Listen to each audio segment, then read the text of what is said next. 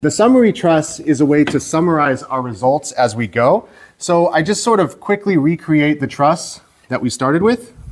And so far what we know is member AB is 2020.73, and I'm going to write tension, T. And we know member AE is equal to 4041.45.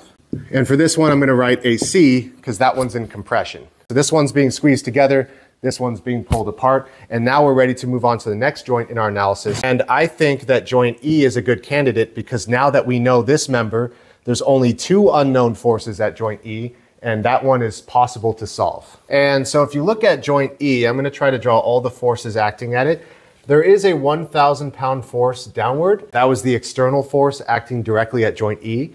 Remember that member DE that's attached to joint E, so we have to draw this member, and we're going to assume that it is also in tension because we always assume tension. And so I'm going to say that's member DE, that's the force in that member.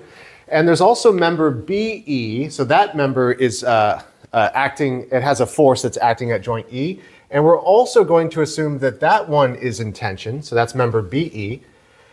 Now, we do have member AE, but remember, we already solved for that one. We said that member AE was 4,041.45 pounds, but that one was already found to be in compression.